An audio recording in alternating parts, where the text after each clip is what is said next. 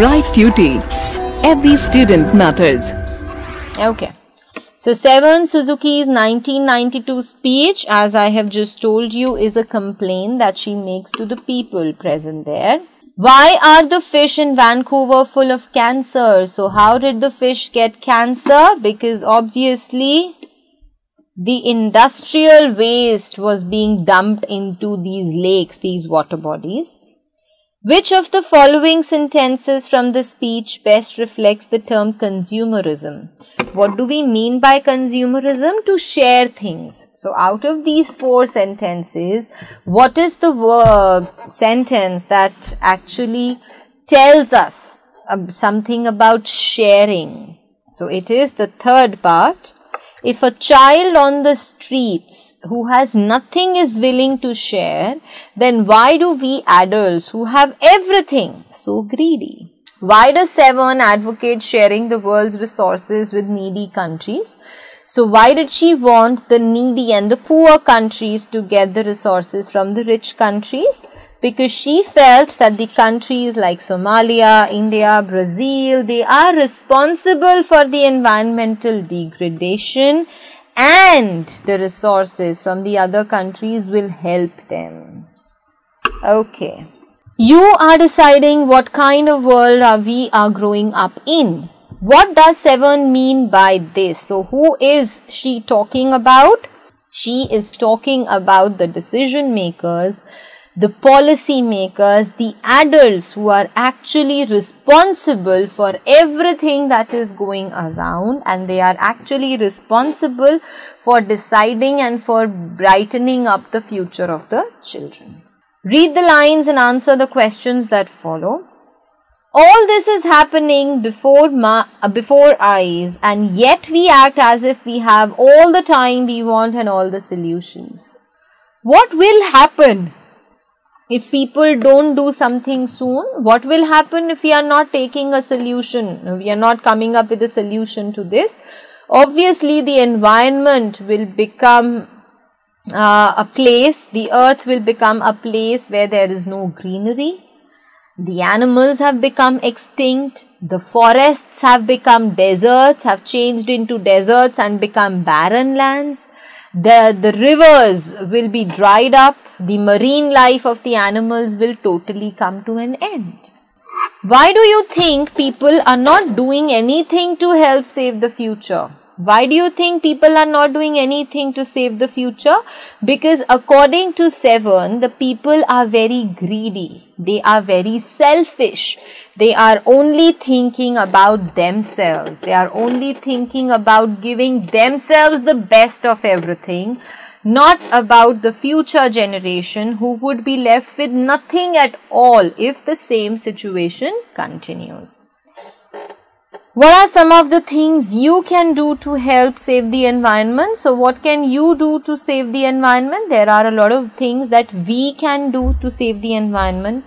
Growing more trees, taking care of the animals, then having proper planting trees in our surroundings, watering them, and taking care of our nature. So these are very small gestures that can bring about a big and drastic change in the environment.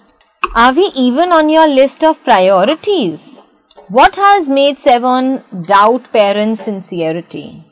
So why did Severn doubt the parents whether the children are there on their priority list or not?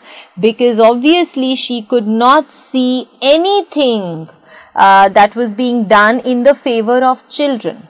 According to her, all the activities which were taking place in the nature, in the environment, are very selfish and would only help the present generation enjoy, but would not leave anything for the future generations.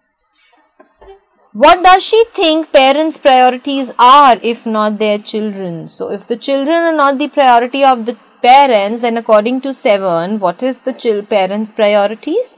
The parents' priorities are to look after themselves, to look after what they have in the present, to earn and to get as much as they can without thinking of what they will leave for the future generation. How can parents make sure their children are their topmost priority? So how can the children make sure and make the children believe? By preaching what they say. She has told, in the second last paragraph, that the parents keep on telling us not to do this, not to fight, to share, to help.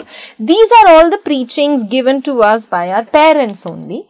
But unfortunately, they do not practice what they preach. So she said that if the parents would start practicing what they are saying to us, then it would be possible for the children to start trusting the parents again. But really, you are mothers and fathers. Why does Severn ask the delegates to consider themselves as members of a family? Remember, I told this to you. She pointed out that these delegates were a part of one big family and that the entire country, the entire population of the world is one family, because she wanted to convey to them that one's actions will have an impact on the other person's lives. So if we want to do something for the whole world, we will have to make a change in ourselves. And small changes will obviously bring about a better change in the better change for our family members. Who are our family members? The other people of the world, the entire population of the world rather. If I wonder, they will even exist for my children to see. What is Severn referring to? She was referring to the herds of wild animals, the forest, the beautiful birds and butterflies who she could see right now, but she did not know whether her children would be able to enjoy this beauty of nature or not. Please make your actions reflect your words. How can this be done? As I told you, the parents do not preach, the elders do not preach what they speak. So once the elders will start following,